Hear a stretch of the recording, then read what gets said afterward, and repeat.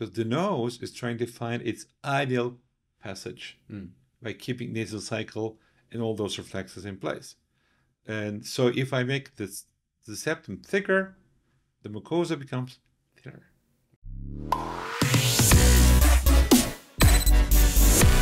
Ladies and gentlemen, welcome to another episode of the Rhinoplasty podcast with me, Dr. Cameron McIntosh.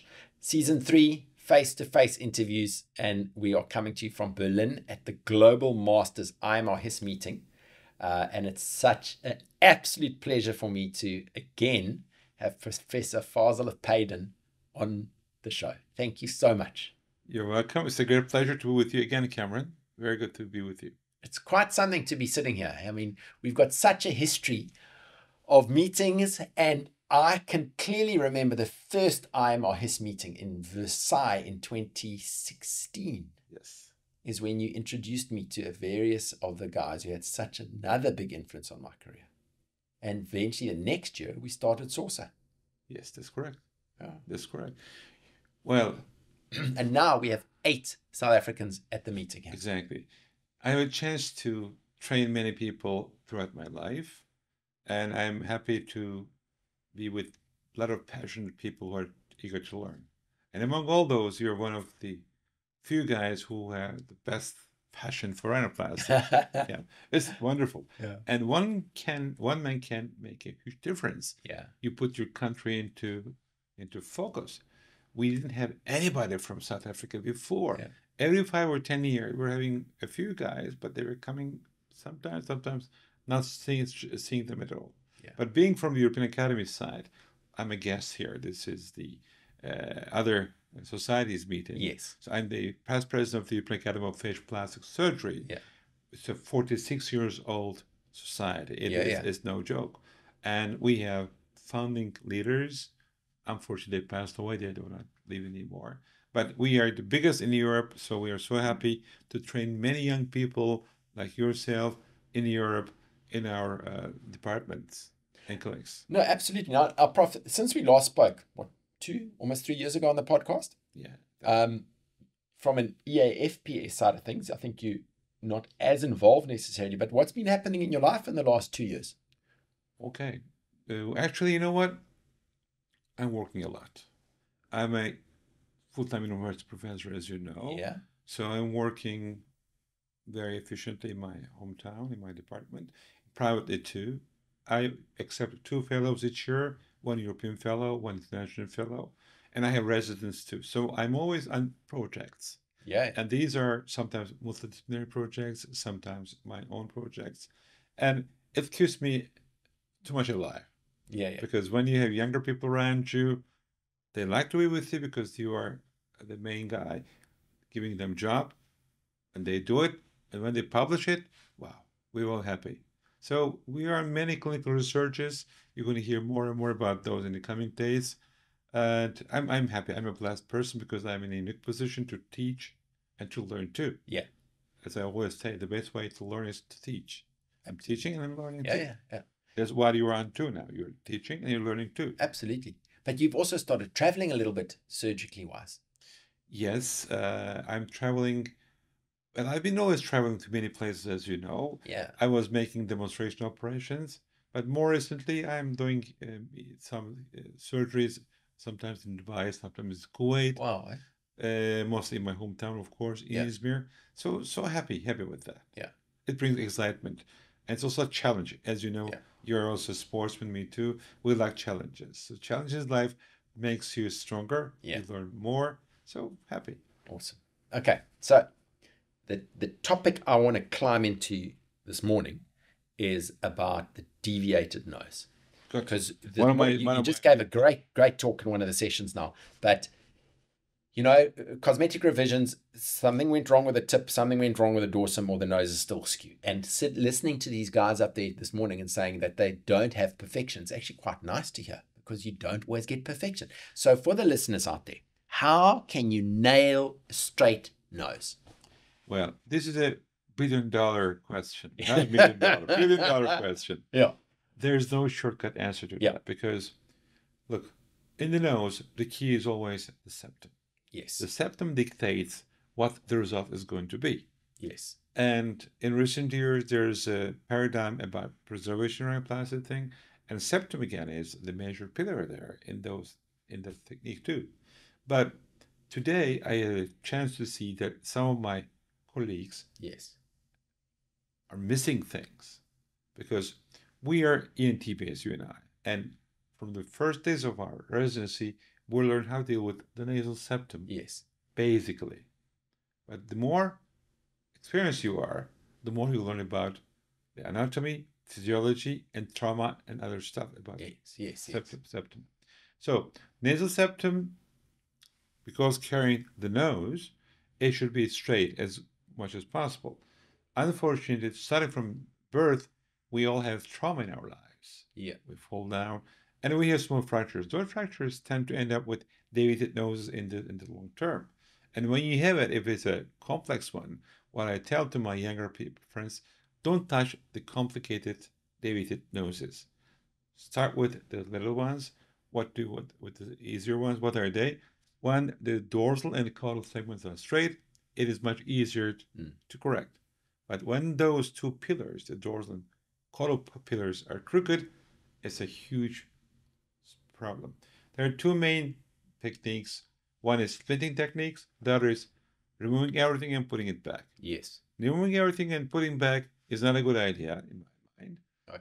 To apply and also to teach. There are a few guys that they're doing it every day. Understandable, but to me it's overkilling. But I think the indications for that is the key thing for me, because if it's like such a severely deviated septum, I agree with what you're saying, try not to, but if it gets to that point, just do almost like a subtotal. Subtotal is a good idea, but not taking everything out, because with my friends from Germany, you know the names already, with a small deflection, they were taking everything out, trying to put it back. It's overkilling. And most of the times, no matter how crooked they are, the crooked and the fractured portions are in the first half, actually first 1/3 of the nose, as you know. Why? Because the part of the nose which is open to trauma is the front part. It is around the tip, and those cartilages break easily. Behind them break easily too, but in the 99% of the cases, we can find enough material on the rear part that we can reconstruct the nose. Okay. So if it's a very severe fracture, you can sacrifice the caudal portion. No problem with that. Part of the dorsal can be sacrificed too, but not the whole of it. I don't remember. Maybe I remember one or two cases that I needed to take everything out and put it back. 1 or 2 cases. I did tons of it. So I'm against overkilling, but we're all surgeons. We're sometimes so happy with our technique, and we try to put everything around the technique. Like if you're a hammer, everything for you is a nail. Absolutely. So if you're happy with the so-called extracorporeal septoplasty, whenever there's deviation, you tend to go for it. But it's a very difficult thing because you demount the whole nose and then you try to put it back in place. Not easy. That is one of the reasons I came up with the abstract graft. It's not me who found the technique, but it's me who popularized the technique. And as you saw in the morning, it works perfectly well. Because when you touch an acceptable cartilage, day one, it becomes weaker. Okay? And when you are a more experienced surgeon, when you start operating revision cases, you see that the subcartilage is not strong enough. So with this abstract graft, I can add structure, and I can also get rid of this crookedness easily. Yes. And in the morning, you saw also some of our friends said the major thing is the ethmoid plate. No. Ethmoid plate can be crooked fine, but it's easy to overcome that issue. But the most difficult part is the cartilaginous part. Absolutely. The fractures happen there. So to get back to that, again, 2 techniques, splinting, which I'm in favor of, because I can do splinting by all means. In more difficult cases, I tell my patients I can go to RIP, take RIP, and use it for harvesting and for supporting too. But this is the toughest thing. I don't remember any experienced surgeon saying that I solved all my issues with crookedosis. it's a trap question for me. I ask the audience, is there anyone in the audience who says that I'm 100% perfect with crooked noses, I have no problem at all? Yeah. Sometimes I catch one or two guys. Really? They raise their hands. Yeah. I don't know. Okay, so you're better than me. Please come here. Yeah. I will be sitting there. Yeah. You speak. Yeah. So there's such a thing. Yeah.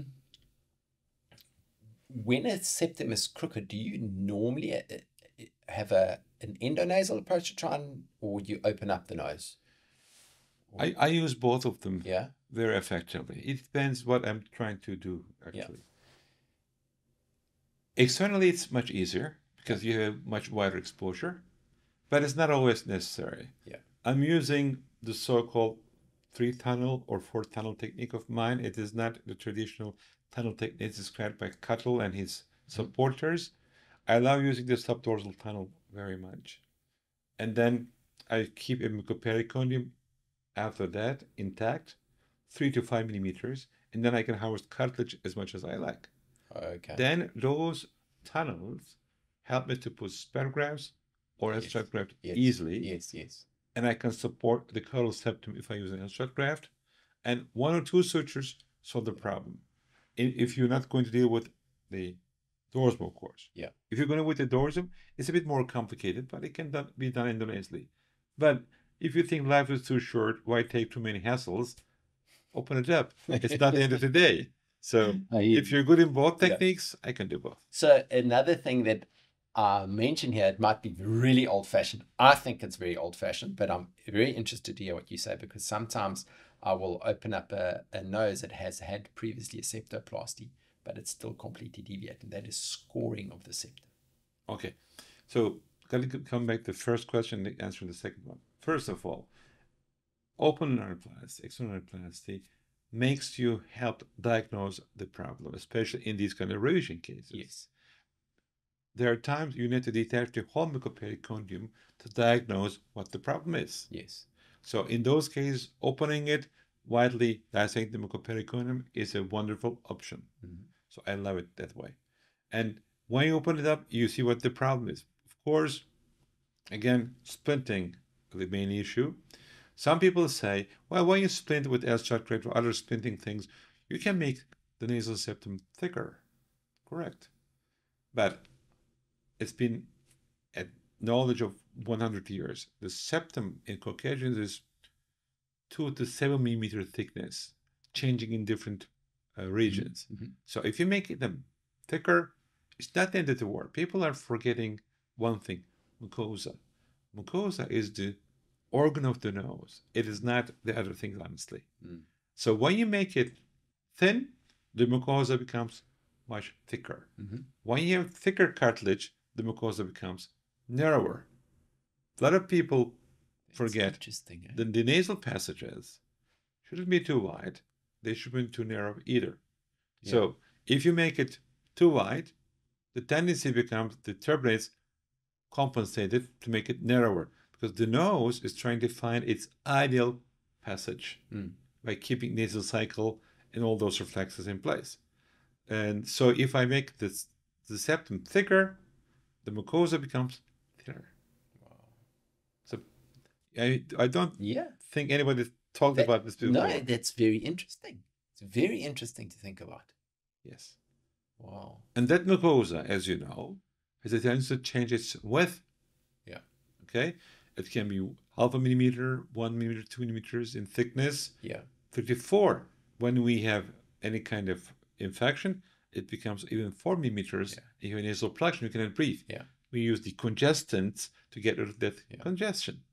So I will speak about this mucosa thing more and more in the coming meetings. Yeah. People forget it. Yes, absolutely. They try not to see it. They neglect it as if it is just the cartilage and the bone. No. Mucosa is the normal organ of the nose. So, last question in the discussion after this morning's lecture. Charles East was talking about when he tries to line the nose up. I'm talking about like the asymmetric faces as well. He doesn't actually think about, or doesn't take into cognizance the lower lip and the mandible. It's interesting for me, because I think it's something we don't often speak about, the deviated noses. They could be deviated the face as well. So what are some of your thoughts? He was right. He was right. The thing is, in asymmetric faces, which I see a lot in Middle Eastern countries, not too many in my own country. I see asymmetries, but not very severe. The severe ones I see in Middle Eastern countries a lot. Yeah. Most probably because of some intermarital situations, getting married with your cousin, with your cousin's daughter, and so on. Okay. So it can be one of the reasons, or it can be the genetic pool. I don't have to say because I didn't make any research for that. Anyway, so I always show the patient the pictures. Look, you have an asymmetry. Most of the patients are not aware that they have it. So let's play with your nose now. Let's do the imaging according to glabellar midline. You do it, and then it becomes absurd because it goes out of the way in the midline here. Yeah. Okay. So then you say, okay, I'm going to make the correction according to the philtrum and anteronasal spine. You do it, it becomes crooked again. I said, okay, you want to get rid of crookedness? I say, if you're a Muslim, go to the mosque. If you're a Christian, go to church. Start praying. So the God is going to change your face. Okay? Yeah. So I say, if you come here for crookedness, there's no way you can get rid of the crookedness. I can help you with the shape. I can help you with the obstruction function, but I cannot change the whole face. You can play with your face like this if it's going to help, but it's not an easy thing. Yeah. So asymmetry of the face is very tough. Yeah. Of course, if it's retrognathia, you can send them to a maxillofacial surgeon that they can play with the upper jaw or maxilla, which is very helpful. Then you postpone nasal surgery at least 6 months after that. It's very helpful. The other thing is, of course, small things like fillers. You can help the patients to get into symmetry, or you can have additional things around the peripheral aperture.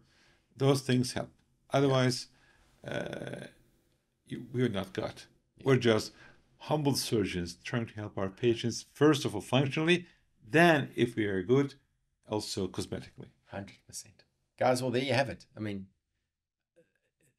it's difficult to get a deviated nose straight, but if you can follow certain guidelines and rules, you should be able to get there. Well, I'm one of the experts in this field in the world, as you know. I never promise any patient of mine with a crooked nose, I will make it guaranteed 100% straight. I cannot say that. If you find anyone saying that to you, I always tell the patients, leave the room. They're not honest. Because there is no such a thing. Absolutely. It's against nature. So I think it's very important to be honest with your patient, with yourself. It is something we're missing in recent years because of this social media thing. Unfortunately, because of this, some of the younger colleagues of mine, some of my students, are exaggerating or manipulating the truth. They're bending the truth, saying that you go for surgery, you're not going to have any bruising or no swelling. And day one, you're going to breathe perfectly well. These are not real things. No, I think it's so important because there's a lot of fake stuff out there. So so guys, like, again, I just want to kind of remind you, if you really you're committed to educating yourself better, educate your patients, become a member of these societies. FPS is incredible. It's the entire gamut of facial plastic surgery. And there's a big meeting in Verona, which we're very excited September 14 to 17 in 3 big rooms. The best experts in Europe and in the world will be there. And usually we have about 500 members coming from all over Europe, all over Middle East, and all over the world. Because in recent years, facial plastics became the center of the whole world in Europe in facial plastics. Because a lot of good guys are doing great things, a lot of research. So I think it's going to be exciting. Hope to see you there, Cam, as well. No, I'm coming. Okay. I know, and I'm very happy with that. Well, thank you so much for your time. You're welcome. Great pleasure. Guys, thank you for tuning in, and come again next week for another episode of the Rhinoplasty podcast.